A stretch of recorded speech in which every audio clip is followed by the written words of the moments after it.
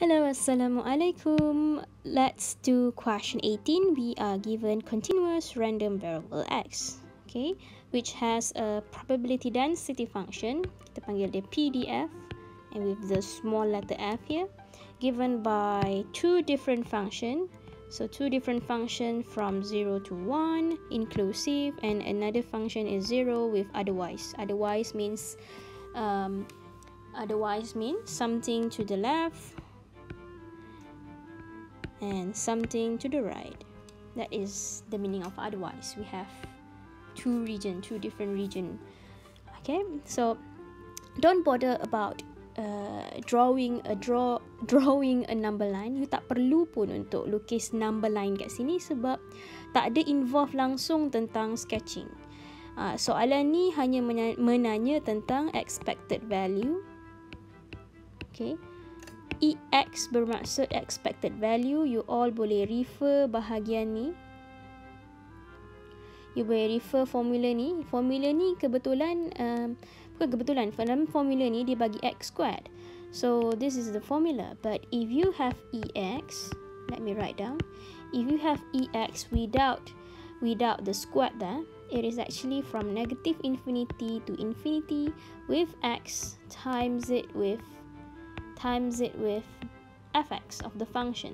Dia mesti didarabkan dengan x tau. So let's do question number A. Question A, we have expected value and the formula, as I said, from negative infinity to positive infinity, having x. X mesti ada formula ya, kita tulis formula dulu, and then mesti didarabkan dengan fx, mesti didarabkan dengan functionnya, dan ditutupkan semula dengan dx. Miss, what does it mean by, Miss, apa yang dimaksudkan dengan negative infinity to infinity ni, Miss? And of course, you have to refer your own question. Negative infinity to infinity bermaksud daripada hujung ke hujung. Dalam soalan ni, hujung ke hujung adalah 0 hingga 1. So that is actually your hujung ke hujung, iaitu daripada 0 hingga 1 adalah hujung ke hujung dalam soalan ni. Okay, untuk this particular question is from hujung ke hujung, itu je lah yang diberi pada kita, daripada 0 hingga 1. And then kita mesti tulis x, and then our function is referring what you are writing there, iaitu 2 minus 2x. Saya darabkan terus ya. This is actually 2 minus 2x. Saya darabkan terus sebab senang nanti nak kira. So now my answer, my expected value adalah from 0 to 1, 2x minus 2x squared dx. And then we integrate it, we're gonna get 2x squared over 2. 2x squared over 2 minus 2x cubed over 3 from 0 to 1. And then you calculate it. You sub in the value and you'll get the answer, which is 1 over 3. Okay, just don't forget, dalam PSPM you kena tunjukkan substitution you. Tapi kat dalam video ni saya tak perlu tunjuk lagi lah, sebab by now you should all understand that you must sub in x into the equation. We have found this value of expected value untuk random variable x. Kita dah cari, iaitu nilainya 1/3. Sekarang ni kita nak buat soalan B, iaitu variance x. So variance x, do you still remember formula untuk variance? Okay, formula untuk variance adalah variance x is equals to x expected value of x squared minus expected value of x, but the whole thing squared. Okay, let me write down properly. The whole thing squared. So what you have already now, which is the expected value 1/3, you dah ada dah. Okay, bahagian ni you dah ada dah. Cumanya you belum ada yang x squared. expected value of the x squared.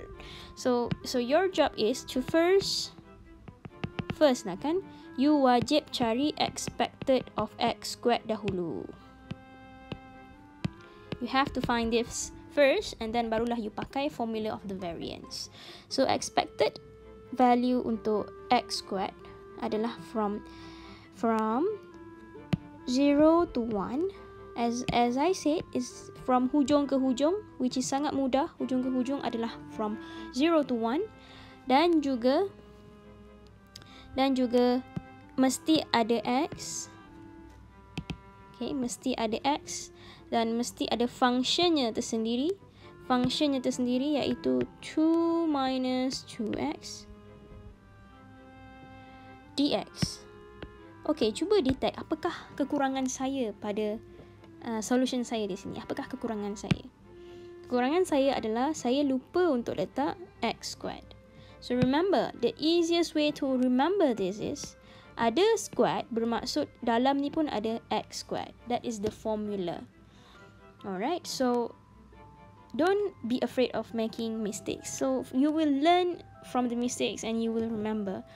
Okay, so just go on from 0 to 1, and inside here you're gonna have 2x squared minus 2x cubed, tutupkan dengan dx, and from here you are going to integrate it, 2x cubed over 3 minus 2x4 over 4 from 0 to 1, and you sub in the value of 0 and 1, sub in to the value of x here, and it gonna give you 1 over 6.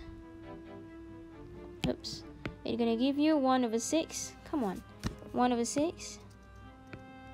And this is not your answer yet. Your answer is the variance is equals to, use this formula, use that formula. Variance is equals to 1 over 6. Let me use different color. 1 over 6 minus with 1 over 3. But remember to squat them. Okay, according to the formula, I must squat the EX.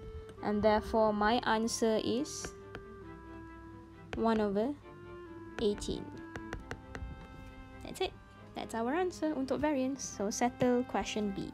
Right, now we want to do question C. So question C, kita perlu mencari x is more than, probability of x is bigger than 1 over 3. Sorry. Okay, is bigger than 1 over 3. Tutup bracket.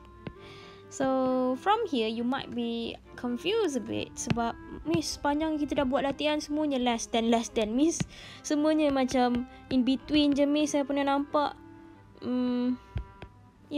macam ni je setakat yang saya pernah nampak. Tak pernah pula nampak more than Miss. Ada, mungkin just kamu terlepas pandang or terlupa. Okay, ataupun sebenarnya dalam soalan ni dia agak special. Okay, untuk bagi memudahkan kefahaman, saya kena juga lukis, nak tak nak. Okay, saya nak juga lukis sebab nak bagi kamu faham di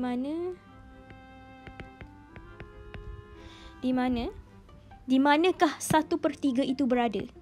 Itu persoalan dia. Where is it? Where do we place it in this number line? In between or outside of this area? Outside of inside? It's of course is inside. 1 over 3 is around here. 1 over 3 is 0.3333 and so on. Okay, so 1 over 3 is just there, somewhere around there. And then dia kata more than. Dia yang kata more than. So kita nak tak nak daripada sini